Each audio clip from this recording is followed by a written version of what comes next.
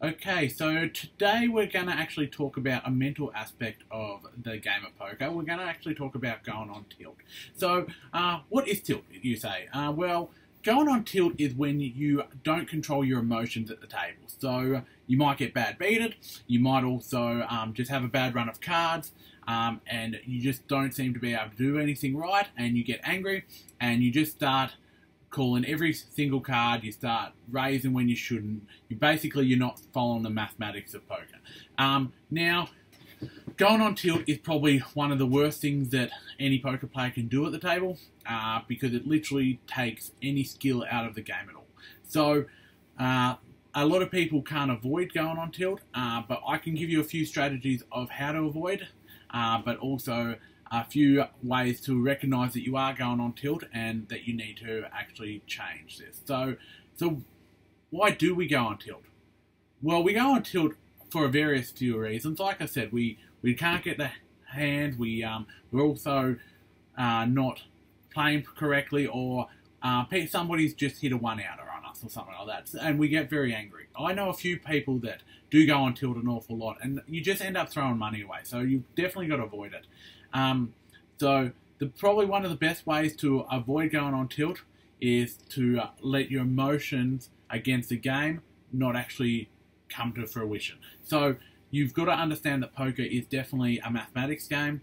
There is some luck involved, obviously, but you also know that poker is a game that if I get aces, you're going to get aces just as many times over the lifetime of the game. So you are going to have bad runs, and you are going to not be able to actually hit any card at certain times, or you are going to have the math work against you at times as well. So, for example, if you're meant to win a hand 90% of the time, well, 10% of the time they will hit the card to beat you. So, and that's when people do go on tilt occasionally, and that's what we've got to avoid. So, some of the best strategies of avoiding tilt is getting up and walking away from the table. Now, this is probably best played in cash games.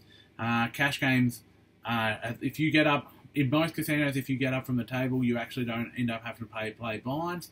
You can go away, you can calm yourself down. If you're a smoker, go have a smoke. If you're not a smoker, you can just go have a walk outside. Just really calm down. Take your mind away from that poker table and just reset the mind. So that's probably the best way to do it. Another way is that you can just start going really tight. So you just start playing real tight hands, and just play premium hands, and then just let the anger in you just calm down as you are folding all the time, or you're just playing premium and hopefully getting paid off for them. That's probably not as good a solution as leaving the table, but some people can go on and off tilt pretty quickly. I personally would just walk away from the table personally, and we've all been on tilt. Don't get me wrong, we all get frustrated at the table, but we have to definitely avoid it as much as we possibly can. The biggest thing with going on tilt is you do not want to blow up your bankroll.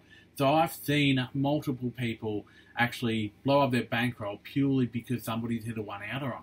So you might have $1,000 in front of you, somebody's hit a one-outer for you for $50, and you actually tear up $950 after that by just calling silly hands. So the more you can avoid from going on tilt, the better off you're going to be. So please try to avoid going on tilt. Even if you are getting emotionally upset, walk away from the table, just reset your mind, and if it takes 10 minutes, it takes 10 minutes. If it takes half an hour, it takes half an hour. Now, obviously, in a tournament, it's going to be a little bit differently. The quicker you can get off tilt, the better off for the tournament.